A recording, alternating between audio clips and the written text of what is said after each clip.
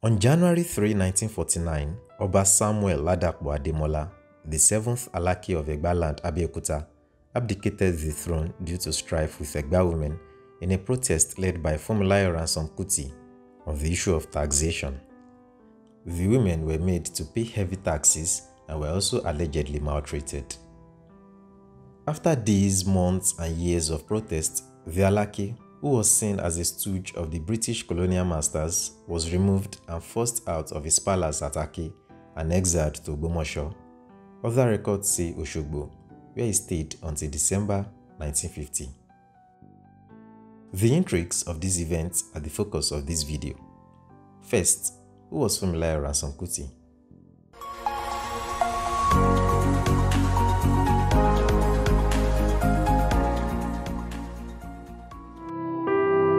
Funmilayo Ransome-Kuti was born Francis Abigail Funmilayo Thomas to Daniel Olumuyiwa Thomas and Lucretia Phyllis Omoyeni Adeosholu on October 25, 1900. She was a teacher, political campaigner, women's rights activist, and a traditional aristocrat. Ransome-Kuti served with distinction as one of the most prominent leaders of her generation. Her political activism led to her being described as the doyen of female rights in Nigeria, as well as to her being regarded as the mother of Africa. Early on, she was a very powerful force advocating for the Nigerian woman's right to vote. She was described in 1947 by the West African pilot as the Lioness of Lishabi on a campaign against their illogical taxation. That struggle led to the abdication of the Egba High King Oba Ademola II in 1949. Funmilayo Ransome-Kuti was raised by parents who valued education and became the first girl student to be admitted to Abeokuta Grammar School, hence her nickname, Bere, which means the first girl child in Yoruba. She later went to England for further studies. She soon returned to Nigeria and became a teacher. On January 20, 1925, Funmilayo married the Reverend Israel Oludotun Ransome-Kuti, who also defended the commoners of his country and was one of the founders of the Nigerian Union of Teachers and the Nigerian Union of Students. The marriage was blessed with 4 children, Olikoye, Bekolari, Olufela, and a girl, Oludolapo. In 1918, Governor General Lugard had introduced a system of direct taxation and created the sole native authority, which was a form of indirect rule whereby the traditional rulers acted as agents for the colonial government. The sole native authority, equivalent to today's local government, was headed by the Alake. It had far-reaching powers, and all the previous checks and balances on the power of the Alake was eroded under the indirect rule system as kingmakers, chiefs, and priests who could act to limit the abuse of power of the Alake were now dependent on the sole native authority for their appointments to advisory councils. In plain words, they were rendered effeminate. Before the advent of the British, women had participated in politics and had their own representatives. The most important was the Yalodi on state councils, whose duty was to protect and promote women's interests. When they came, that is the British, it never occurred to them that women had any significant role, and so they never made any provision for it. Nevertheless, some women titles like Yalodi and Erelu remained, but they lacked power and influence. The aching issue for the Egba women was taxation. Having been subjected to tax by the colonial government, they provided as much as 1/2 of district revenues, yet they had no direct representation of the sole native authority council, a situation they hated so much. Further, the manner by which taxes were collected was often through insults, violence, chasing of women, beatings, and stripping of young women ostensibly to assess their age. As time went on, complaints increased, reaching a point where women decided that their only chance to gain redress of their grievances was a more militant approach. They considered the tax as foreign, unfair, and excessive. They also objected to the method of collection. This was the one issue that catapulted Funmilayo Ransome-Kuti into the political limelight, first in Abeokuta and then in Nigeria. In 1923, Funmilayo Ransome-Kuti had organized a group of young girls and women into the Abeokuta Ladies Club. The group was made up of Western educated middle class and mostly Christian women who concentrated on crafts and social etiquette. Around 1943-1944, the Abeokuta Ladies Club regrouped and expanded to include market women who had approached Ransome-Kuti to explain their ordeal to her. Most of these women were uneducated, and it was at this point that Funmilayo Ransome-Kuti began her political activism, encouraging learning among the adults and thereby wiping out illiteracy. Funmilayo Ransome-Kuti was appalled to hear of the level of exploitation by the colonial and Egba native authority, harassment by police and representatives of the Alake against women. She discovered that the Alake, the traditional ruler of Abeokuta, was allegedly diverting confiscated rice to his own stores, selling it and pocketing the profits. The rice had been confiscated by the government from women traders.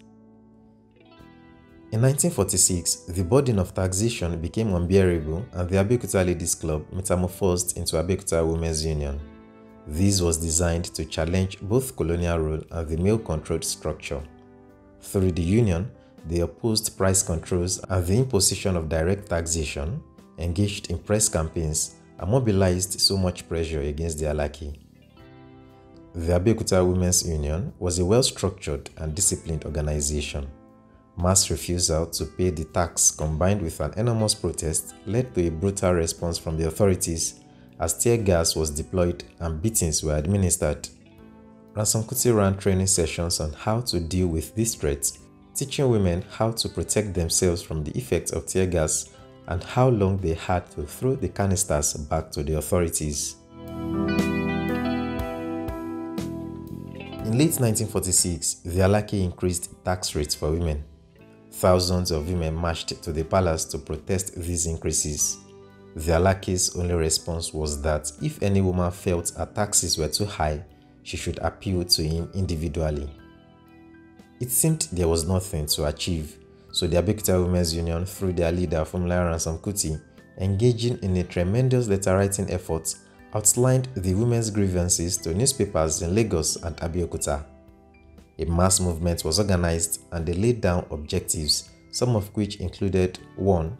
Resistance against the poll tax, 2. Resistance against harsh enforcement of sanitation regulations, the payment of water rates, and finally, the removal of the Alake from office. The Alake was vigorously criticized since it was considered the personification and symbol of the sole native authority to the detriment of its people's well-being. Although the colonial government was the real source of power, the Abeokuta Women's Union attacked its agents, that is, the sole native authority and the Alake. They challenged the Alake's abuses of food and price controls and his interference in trade and court matters. He was also accused of demanding sex from some women who had left their abusive spouses to take refuge in his palace and charging them for accommodation. In addition, the Abeokuta Women's Union called for representation of women on all bodies that administered Egba affairs by members of the union. The rationale was that since the men had not protected their rights, women's representatives were needed to do so. The anti-tax protest was a long one, with Funmilayo Ransome-Kuti at the head leading the women in the struggle. In 1947, Funmilayo Ransome-Kuti refused to pay her taxes and she was arrested. At her arraignment, where she pleaded not guilty, thousands of women congregated at the courthouse to demonstrate their support. The next year, she again refused to pay her taxes.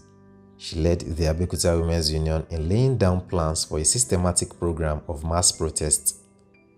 The first major demonstration was held on November 29 and 30, 1947.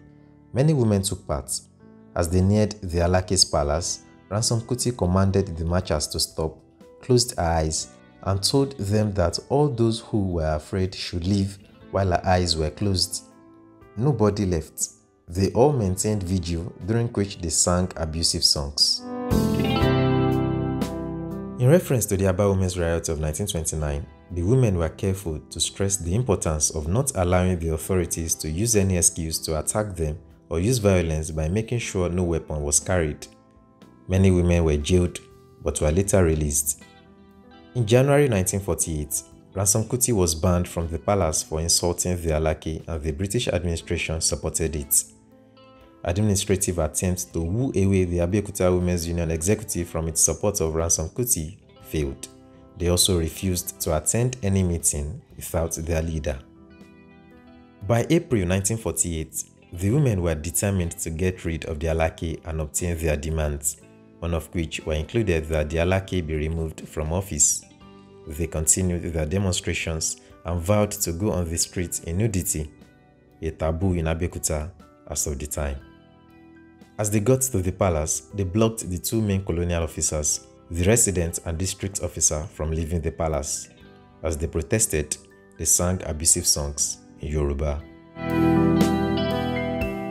To gain time, the Alake decided to go for a holiday at the beginning of June in Jos, hoping things would cool off in his absence. He appointed a special committee to investigate the complaints of the women.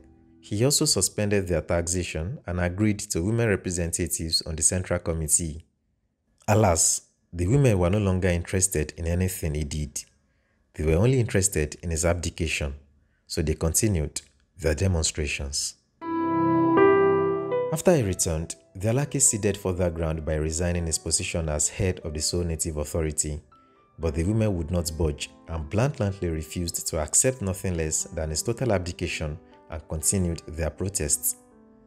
In July, the Egba chiefs and members of the Egba Native Authority passed a resolution against the sole native authority system.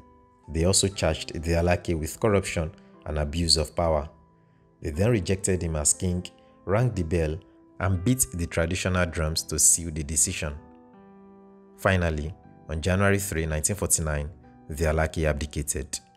The women's protest, which had intensified from October 1946 to July 1948, had been successful. For women, all executives of the Abeokuta Women's Union, including Funmilayo Ransome-Kuti, were appointed to the Egba Central Council that replaced the sole native authority, and the women taxation was also abolished. Certainly, Oba Ademola had attracted considerable opposition for his misuse of power in the course of his long reign of 28 years up to the abdication. However, there remained a powerful group of loyalists who were committed to the Alake. This group launched a vigorous campaign against his abdication and against the selection of another monarch in his stead. Chief Kushimo, the Oluwo of Ake, Chief Adeliyi, the Ashipa of Egba, led other chiefs to disclaim the resolution of the Central Council that the government should not allow the return of the Alake. The chiefs also did not accept the resolution reportedly signed by 10,000 Egba citizens as credible or authentic. They ultimately achieved the reinstatement of the king after nearly 2 years in exile. After this episode, the embattled Alake was welcomed back, and thereafter he ruled with wider support and became the senior in order of precedence in the Western House of Chiefs. In spite of the glaring abuses against the Alake and the desire of the Egba people to elect a new one, British colonial officials, in connivance with ethno-political entrepreneurs, returned him to the throne secretly in December 1950 without the necessary mandate. Oba Samuel Ladapo Ademola II would rule for 12 more years until his death in 1962. He remains the longest reigning Alake of Abeokuta to date. One of his children by his marriage to Tejumade Alakija, a sister of the famous Adeyemo and Olayinka Alakija, was Sir Adetokunbo Ademola, the first indigenous Chief Justice of Nigeria. As a result of the success of the Abeokuta Women's Union, Funmilayo Ransome-Kuti decided to expand its organizational structure on a trans-ethnic and trans-regional basis, changing its name to the Nigerian Women's Union, as branches were opened in Aba, Benin, Calabar, Enugu, Ibadan, Kano, and Lagos. The union continued to operate literacy classes in addition to maternity and child welfare classes. However, it remained a special interest group and did not attempt to engage in overtly political action on a national scale. If you would like to know more about the latter life of Mrs. Funmilayo Ransome-Kuti and how she was murdered by some unknown Nigerian soldiers in 1978, do check that out in our next video.